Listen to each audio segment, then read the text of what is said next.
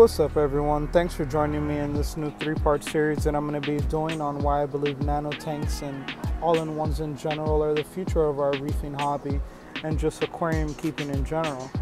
In episode 1, the topics I'm going to be covering are all-in-ones, the ability to stock and create a full mixed reef, and just long-term tanks' overall success. For me, there's a lot of benefits to all-in-one systems, and the ability to be able to stock and create a reef that you saw on the internet that got you into the LFS in the first place to even consider setting up a tank like this is very important. And then just overall long-term success. I don't want people to get into this hobby and you start off and in 6 months you're back out the door selling all your equipment on Craigslist for half price. So I do believe nano tanks are the future. And I do believe all-in-ones are really what's going to take our hobby into the next generation. So, just like anything else in life, once you start upgrading and moving into the next level of things, you make your next decision, level 2 is level 2. But as a beginner, hobbyist, and just a person in general starting out in this hobby for the first couple of years, I really believe that all-in-one nano systems, 50 gallons or less, even this JBJ 65 that CJ and Rico have, those are really nice tanks.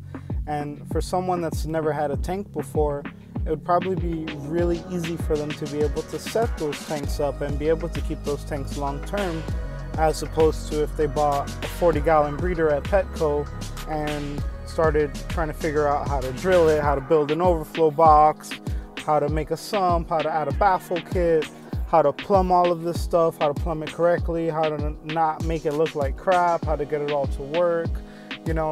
I just think it's easier, and I just think it's a better way to move forward in the hobby.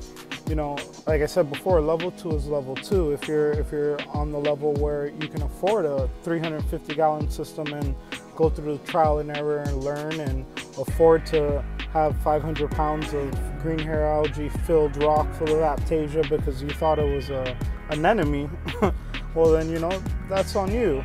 But for the general public, something that's easier, something that's more realistic, something that's plug and play, something that can last and be able to be moved and looks beautiful, it's the way forward. And when talk about benefiting in the reefing hobby, it's really the ability to stock your reef tank, to be able to fill this thing up full of corals that are going to thrive and grow and fill in all the rock and really get you that reef that you envisioned when you first started. When you went online and you saw someone that threw all their goldfish in the garbage and filled it up with reef fish from all around the world, from the Indo-Pacific, from Hawaii, from the Red Sea, from the Caribbean, and you have all these colors and all these combination of fish and coral and just everything in it, and it really creates a beautiful ecosystem. And you're able to do this in a nano tank a lot quicker. You're able to buy SPS frags, and you don't have to worry about a 3/4 inch frag looking weird and disappearing in a 300-gallon system, because in your 30-gallon system it's going to look like a piece of coral, and you're able to get multiples and just generally spend less money in the hobby. Frags don't look like frags in a smaller system. Frags look like colonies in a smaller system. And it's just a mind state of, what have I created without having to wait 5 years to have basketball-sized colonies in my tank, because I know in a year from now this frag is going to have multiple branches and it is going to grow, and me having multiples of them and my buying costs being a lot lower, the ability to stock this tank becomes much easier and a lot more fulfilling. And when talking about the next generation of reef tanks, it's really why I believe nanos and all-in-ones are the future. The next generation of reefers are going to be looking for things that are more modern looking, things that look like furniture, not just fish tanks in their home, things that don't have a million wires and a million plugs and a million pieces. They like the simplicity and the ease of use products, plug and play products. And it's just the way the world works and the direction we're going just all around. So for me, having a nano and all the benefits of it, it's just a lot easier. The cheaper buy-in price on smaller equipment, the back sump area, that's a lot easier to work with as opposed to a traditional sump on a major system. Just overall tank size inside of a home, you can stick this thing anywhere, you know what I mean? It's not a 500-gallon system that's never gonna move. I really believe the modern looks and the styles from Innovative Marine, Red Sea, and Waterbox really take you to the next level. The buy-in price on lighting for me, I think, is the most expensive piece of equipment you're gonna get on your reef tank. So you don't need that XR Gen 4 Radeon $1,000 light on one of these systems. I've used a black box my first year and a half on my Innovative Marine tank, and it grew corals like crazy. The ability to really stock your tank quickly and get that mixed reef look that you were looking for when you walked into the LFS and said, you know, I'm gonna go for this and I'm gonna set one of these tanks up. For me, that's the benefit of having an all-in-one. And you know, for me, I do believe that fulfillment in this hobby comes from long-term success. When you've had that tank for 2 years, 3 years, 5 years, and you can really see the growth and the success due to your ability to keep this reef on a smaller level. It's not that hard to start over a reef that's 30 gallons.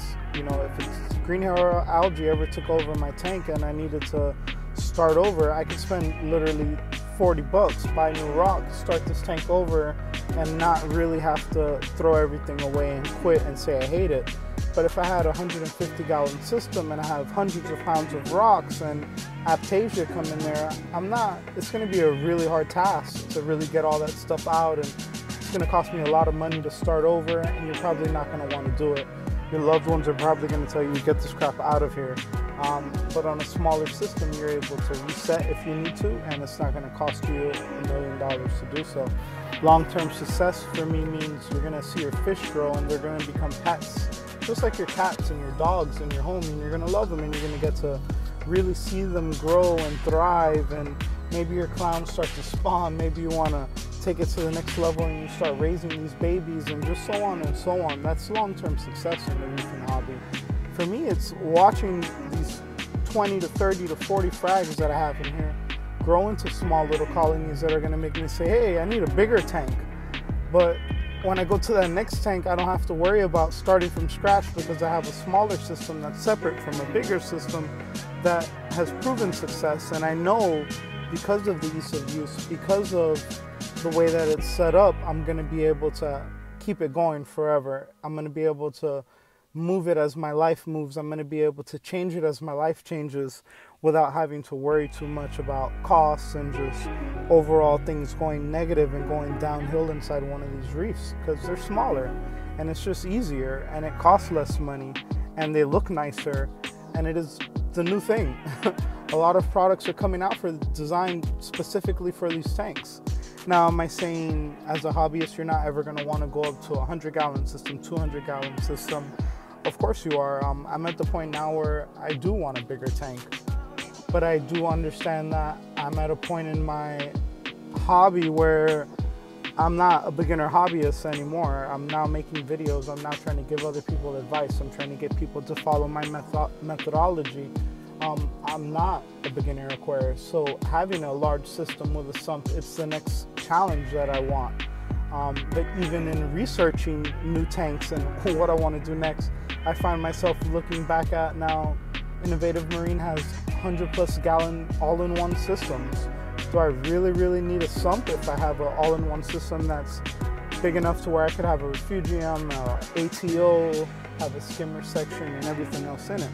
And then just talking about all of these things, you know, all of the different little topics, the benefits, the ability to stock, long-term success, just overall it's easier to maintain, and maintenance for me is one of the things that I hate the most about this hobby.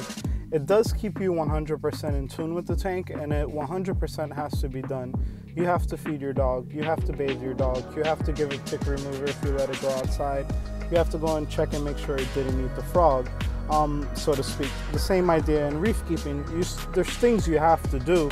You're gonna have to get your hands wet, but for me, maintenance is important. Once again, I just want to thank everyone for checking out episode 1 of this series. All-in-one nanos are the future, guys. Hit the like and the subscribe button, and I'll see you next time.